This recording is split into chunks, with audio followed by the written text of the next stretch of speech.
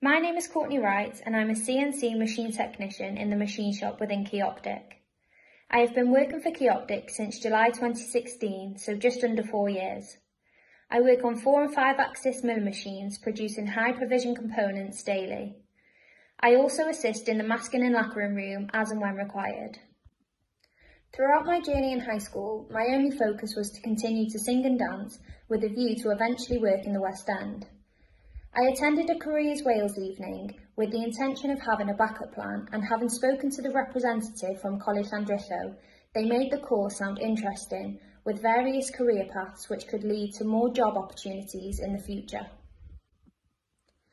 I have qualifications in Level 2 Performing Engineering Options, which assists when working on machinery, as well as MVQ certificates up to Level 3 and currently working towards gaining my Level 4. Alongside this, I have completed my Level 3 Higher National Certificate and Foundation degree in Mechanical Engineering, and hope to go on to complete my full degree. From continuing my studies further within the company, there are many avenues that are available for progression, for example, becoming an engineer.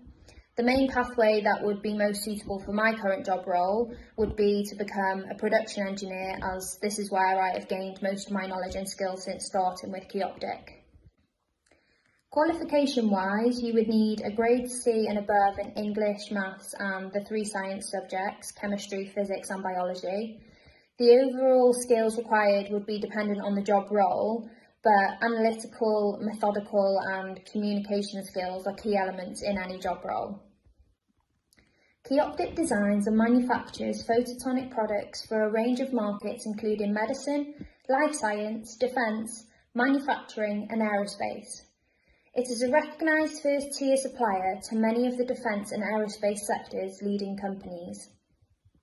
Its product range includes some of the most advanced optical technologies, from night vision sights to head-up displays through to space components. I enjoy all aspects of my job, such as the day-to-day challenges, problem solving and the team that I work with. The fact that there is opportunities to progress with my career makes it all worthwhile too. There are many challenges that I face, especially when things don't go according to plan. For example, if the component doesn't meet the required tolerances and specifications, there is a possibility of it having to be scrapped. Machine breakdowns, but the biggest challenge I would say is time and having to meet strict deadlines. Go for it, 100%. I've never looked back since.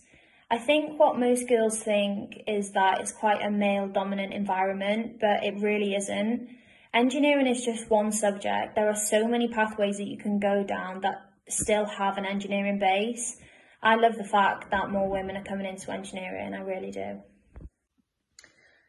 Research the company and know what they specialise in, and also if you know people that are currently employed with the company, speak to them to gain as much knowledge and understanding before applying.